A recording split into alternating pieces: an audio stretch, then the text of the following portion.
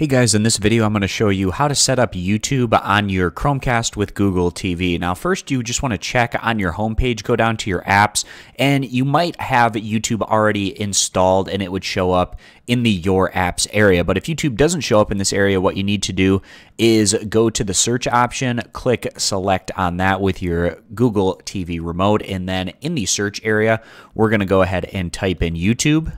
And then once you have YouTube typed in, click the little magnifying glass to search for the YouTube application. And then it should take you over to the YouTube for Android TV application. And right in this area, you should have an option that says install. We're going to click select on that.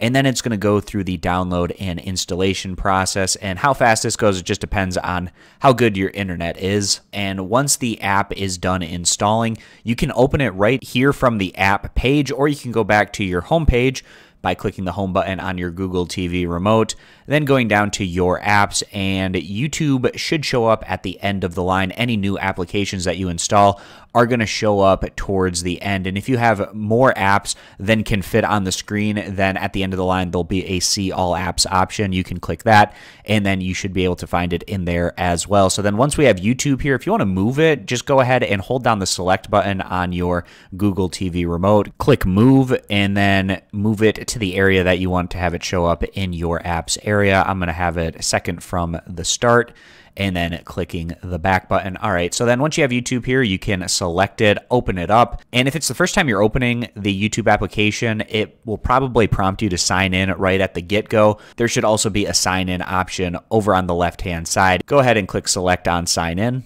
And then once you sign into your account, it should have recommendations based on your watch history, as well as all of the channels that you're subscribed to. You should be able to get recommended content from those channels as well. So I hope this video is helpful. I appreciate you guys stopping by. Consider subscribing, and I'll catch you back here next time.